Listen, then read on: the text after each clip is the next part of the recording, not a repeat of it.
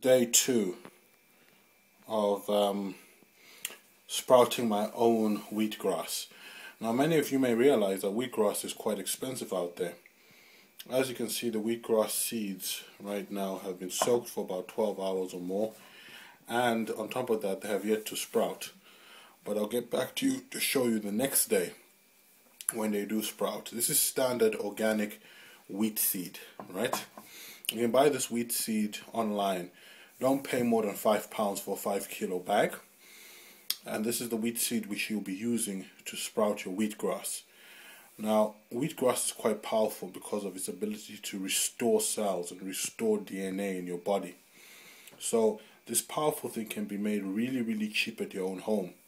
So I'm making these videos to ensure for you people to see just how easy it is to sprout wheatgrass in London in winter in less than 9 days.